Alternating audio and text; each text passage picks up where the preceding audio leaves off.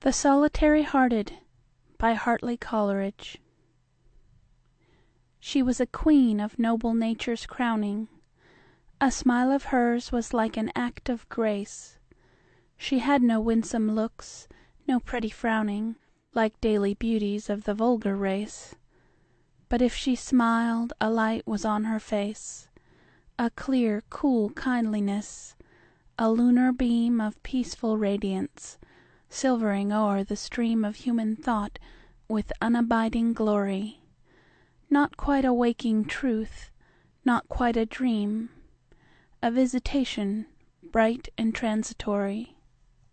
But she is changed, hath felt the touch of sorrow.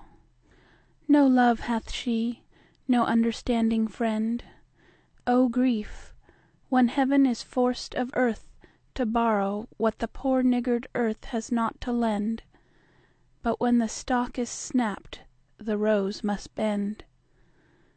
The tallest flower that skyward rears its head grows from the common ground, and there must shed its delicate petals. Cruel fate, too surely, that they should find so base a bridal bed, who lived in virgin pride, so sweet and purely. She had a brother and a tender father, and she was loved, but not as others are from whom we ask return of love, but rather as one might love a dream, a phantom fair of something exquisitely strange and rare, which all were glad to look on, men and maids, yet no one claimed, as oft in dewy glades the peering primrose like a sudden gladness gleams on the soul, yet unregarded fades. The joy is ours, but all its own the sadness.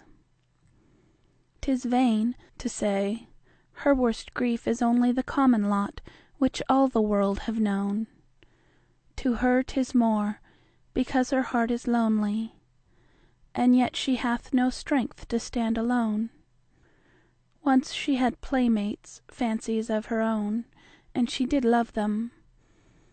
They are passed away, as fairies vanish at the break of day, and like a spectre of an age departed, or unsphered angel woefully astray, she glides along, the solitary-hearted. End of poem.